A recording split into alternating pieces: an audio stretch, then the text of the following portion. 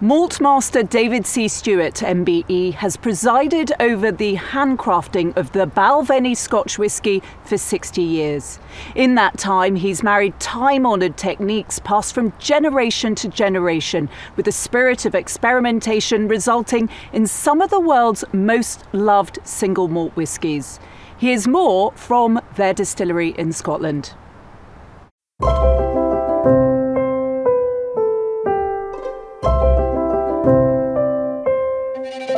Here in the heart of Speyside, the pinnacle of craftsmanship is what has sustained the immense global reputation of the Balvenie Scotch whisky by William Grant & Sons.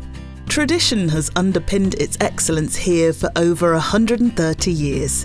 Highly skilled craftsmen work the malting floors, one of only a handful left in Scotland, all ready for expert coppersmiths and coopers producing and maintaining their own casks to complete this age-old process to produce the rich, honey-smooth flavour of the Balvenie whisky. And the man ensuring that quality stays consistent is David Stewart MBE, the industry's longest-serving Malt Master. He joined the business 60 years ago as an office clerk and was offered training in the sample room under his predecessor, Hamish Robertson. Hamish was bringing in cask samples from American oak barrels at different ages, bringing in samples from Spanish oak casks at different ages, showing me the difference in American oak and Spanish oak, and then also showing me how whisky changed as it got older, how it evolved. So he was showing me things, just to help my knowledge, and he was explaining, what I should be nosing. 3 different expressions of the famous The Balvenie Classic were launched in 1983, the result of David's innovative cask finishing technique, which had a huge impact on the whisky industry. It's a case of just finishing for a period in a different cask type to subtly change the flavours of the whisky. So now the whole Scotch whisky industry is using cask finishes, the whole world, the bourbon industry, the Japanese industry, Canadian, Australia, all over the world, people are putting their whisky into different cask types. White wine, red wines, Madeira, port, sherry, you name it, they're doing it. With only a decade separating the Queen's years of service from his own, in 2016 David received an MBE, a very important moment prompting thoughts of reflection and succession. 2 years later, Kelsey McKechnie became his apprentice Malt Master. A master's degree in brewing and distilling, married with her excellent work in the Balvenie laboratories, saw her perfectly placed to deliver her first successful creation, a stunning combination of the Balvenie's rich heritage and experimentation. The sweet toast of American oak was really born out of that innovative spirit that David has that's passed on. And so we wanted to do something a little bit different with our 12-year-old spirit. We'd taken virgin American oak casks and really toasted them so we could pull out as much of the flavour as we could to then transfer it into Balvenie spirit. So it's a lovely balance between everything that cask can offer and that beautiful distillery style at Balvenie. And so actually all of the skills that I've learned and the things that I use to create Balvenie spirit day in, day out, decades before me, David had actually been the one to pioneer, so it's been fantastic, and his nature and his demeanour, he makes it really easy to learn from. A decade of experience working with the distillery has now earned this man the title of Global Ambassador, which means he shares his intimate knowledge of the Balvenie as well as the many stories behind new releases.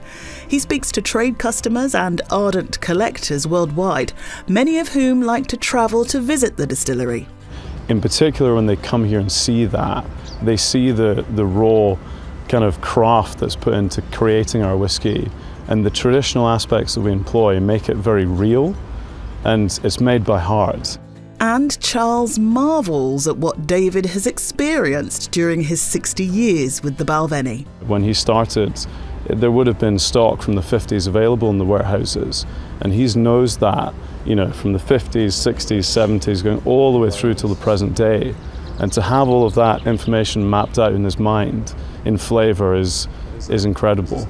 During David's time here at the distillery, he's overseen almost 100 different variations of Balvenie, and people who come to the visitor centre here can get a glimpse of some of their most famous historic creations and some of the current ones.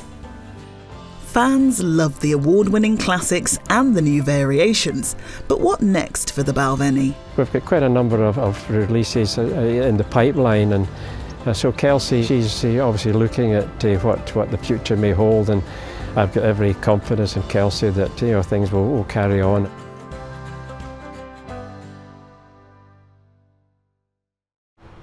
Scotland is incredibly important to the Queen. Hugo Vickers, Royal Expert, what do you think Scotland means to her? The Queen's always loved Scotland, and of course what basically Scotland means is summer holiday time. When she was moving around a lot, when she was a bit younger, of course she didn't stay in the same bed for very, very long, but of course at Balmoral she could be in the same bed for weeks on end. Also taking the children out, teaching them how to ride on ponies, the grouse moors, all that terribly important. And it's interesting about the Queen that she'd never sort of taken a holiday abroad. It's always straight to Scotland, the beginning of August, and then down again, slightly reluctantly, in October. So very much off-duty time for the Queen up in Scotland. And talking about the castles, how does Balmoral compare to Windsor Castle here? Well, Balmoral is very Queen Victoria and very sort of tartany, obviously, and very, very Scottish. I think, of course, you say off-duty, but of course the Queen still is doing her boxes every day. She has the Prime Minister to stay up there. But Windsor is fantastic. I think Windsor is probably her favourite home of all of them. I mean, she did say to Harold Nicholson in 1953 that she would like to live in Windsor, and the reason for that was because all her childhood memories of being here in the wartime were Windsor, really. And what about the people who live and work here at Windsor Castle? What's her rapport like with them? When the Queen goes to church on a Sunday, she will find out what's happening to all the estate workers. She will know who's having babies and who's not so well. She is, you could say it's a little bit feudal perhaps, but she takes a great personal interest in them, one of the many ways in which she keeps herself grounded. Hugo Vickers, Royal Expert on Scotland and what it means to the Queen. Thank you.